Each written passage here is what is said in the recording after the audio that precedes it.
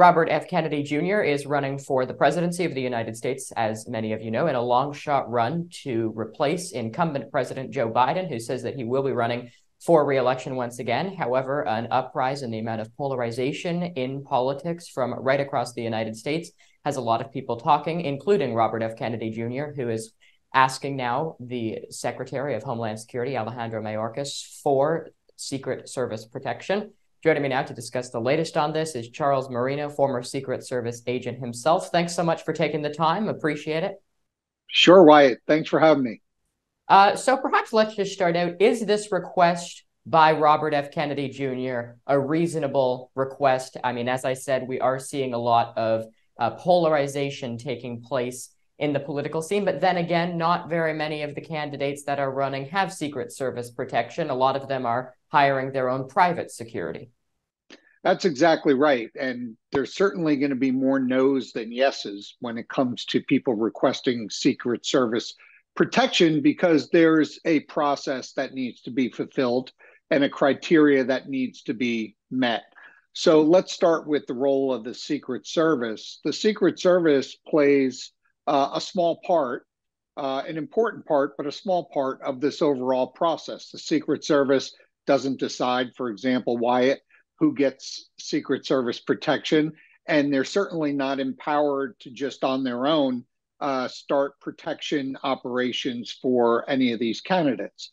As you alluded to, the ultimate authority falls to the Secretary of DHS, working with the Congressional Advisory Committee that consists of the Speaker of the House and the minority and majority leaders of both the House and the Senate. The Secret Service provides the threat assessment, the overall threat assessment for RFK Jr. and any other candidates that would request Secret Service protection, at which time they will come back and basically identify risks and potential threats to the candidate. So based on the outcome and the decision by the Secretary, I think it's fair to state that a lot of the criteria has not been met yet. And obviously, Robert F. Kennedy Jr. has a very different perspective, but his perspectives on a lot of things, I mean, not saying by any means that he isn't free to make the claims and the statements that he is making, but they are widely known to be conspiracy theories, things that are in many ways described as misinformation. If, say he were to be more factual in his dealings with, say when he's giving a media interview, when he's speaking at an event for his presidential campaign or what have you, how much of the threats that he claims he is facing is due to the misinformation or conspiracy theories that he is spreading? Well, certainly political rhetoric, I describe it as that, plays a role with respect to the overall threat picture, in terms of who specific language may or may not appeal to. So that's part of the overall threat assessment. Certainly, I would advise all political candidates to be aware of what they're talking about, and that, any type of position that one of these candidates may take is always going to appeal to somebody, no matter how extreme it may be. But, in terms of the criteria, Wyatt, a lot of this falls to the candidate themselves. And that is, how are they polling? Have they been polling at anywhere between 15 and 20% for 30 days straight? What's their name recognition? How many primaries have they been eligible to enter? Are they eligible to participate in the debate? All of this plays into the overall decision, believe it or not, on whether somebody receives Secret Service protection or not. And then finally, I'll finish with this.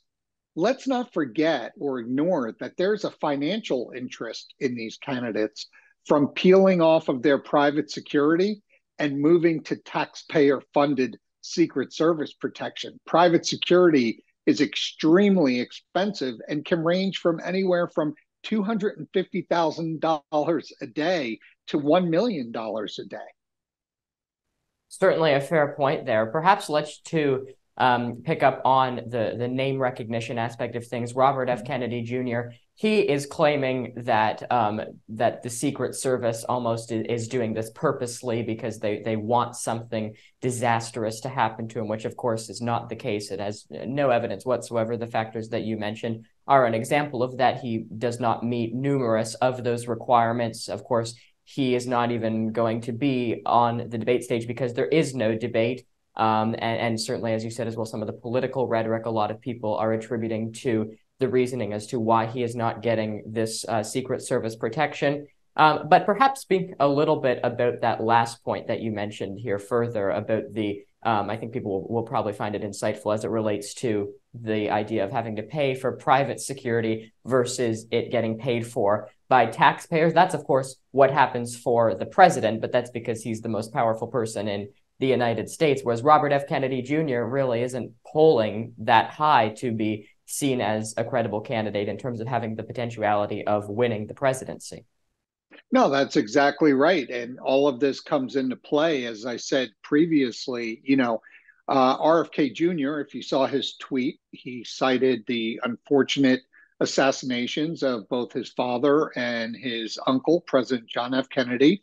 And what I can say is, while that adds to historical context regarding the family, and certainly plays a role in part regarding his notoriety, what it doesn't play is any type of a role in his overall threat assessment that the Secret Service played here. And I can tell you, there's no more of an apolitical organization than the Secret Service. And that's exactly where they belong, right down the middle. They show up each and every day, whether it's a Democrat or a Republican president and vice president and other members of a presidential administration. And regardless of party affiliation, they show up and they protect the people holding those offices that have been identified to receive Secret Service protection. So I would advise that any kind of political rhetoric coming from RFK Jr.'s campaign be avoided because it's not factual at all. And my sources are telling me, as a matter of fact, that he was nowhere close to being eligible to receive Secret Service protection. And the fact that his private security company produced a 67-page report trying to articulate why he should receive Secret Service protection tells me that there's nothing there, because if there were, in fact, specific and credible threats against him, it would not take 67 pages to articulate that. It would probably take less than 10. All right, we'll leave it there. That's former Secret Service agent Charles Marino. Thank you so much.